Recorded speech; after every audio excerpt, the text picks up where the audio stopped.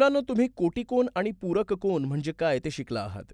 मग मी तुम्हाला काही विधाने सांगतो, ती चूक आहेत की बरोबर ते तुम्ही ओळखा आणि चुकीच्या विधानांची कारणे द्या. दोन लघुकोन परस्परांचे कोटिकोन असू शकतात. सर, हे विधान बरोबर आहे. दोन काटकोन परस्परांचे कोटिकोन असू शकतात.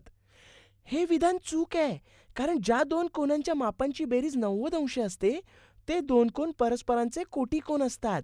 इथे दोन काटकोनांच्या मापांची बेरीज 90 अंश अधिक 90 अंश बरोबर 180 अंश होते, म्हणून ते परस्परांचे कोटिकोन असू शकत नाहीत.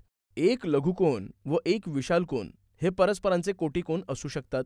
हे विधान चूक आहे, कारण विशाल कोनाचं माप 90 अंशांपेक्षा जास्त असतं, त्यामुळे एक विशाल कोन आणि एक कोटिकोन या दोघांच्या मापांची बेरीजही 90 अंशांपेक्षा जास्तच असते आणि दोन कोटिकोनांच्या मापांची बेरीज तर 90 अंश असते.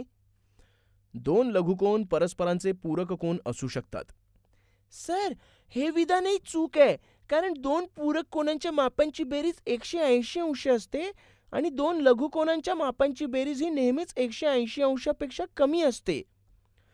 दोन काटकोन परस्परांचे पूरक कोन असू शकतात. सर, हे विधान बरोबर आहे. बरोबर.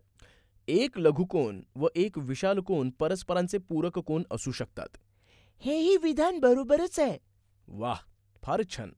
तुम्ही दिलेल्या उत्तरांवरून हे कळतंय की तुम्हाला कोटिकोन आणि पूरक कोन म्हणजे काय हे उत्तम समजलंय. विरुद्ध किरण, ऑपोजिट रेज. मुलांनो, आता आपण विरुद्ध किरण म्हणजे काय हे समजून घेऊ. ज्या दोन किरणांचा आरंभ बिंदू सामायिक असतो व त्या किरणांनी एक रेषा तयार होते, त्या किरणांना परस्परांचे विरुद्ध किरण असं म्हणतात. आता ही आकृती पहा. यामध्ये किरण BC व किरण BA मिळून सरळ कोन तयार होतो. किरण BC व किरण BA हे परस्परांचे विरुद्ध किरण आहे. या आकृतीत B हा सामायिक बिंदू आहे आणि किरण AB व किरण BC हे एकमेकांचे विरुद्ध किरण आहेत. आता आपण अधिक माहितीसाठी काही उदाहरणांचा अभ्यास करून विरुद्ध किरणांविषयी जाणून घेऊयात. मुलांनो, आता मला या आकृतीमधील विरुद्ध किरणांची नावे सांगा बरं. सर, किरण PL व किरण PM हे एकमेकांचे विरुद्ध किरण आहेत.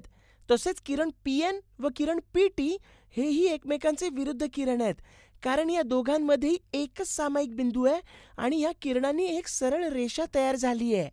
अगदी बरोबर. पण मग किरण PM व किरण PT हे विरुद्ध किरण आहेत का? नाही सर, हे विरुद्ध किरण नाहीत, कारण किरण PM व किरण PT या किरणापासून सरळ रेषा तयार होत नाही. अगदी बरोबर. आता ही आकृती पहा आणि यातील विरुद्ध किरणांची नावे सांगा. किरण OP विरुद्ध किरण OT, किरण OS विरुद्ध किरण OL, किरण OR विरुद्ध किरण OM. अगदी बरोबर ओळखलत. तर मुलांनो, विरुद्ध किरण कसे ओळखायचे हे आता तुम्हाला लक्षात आलंयच.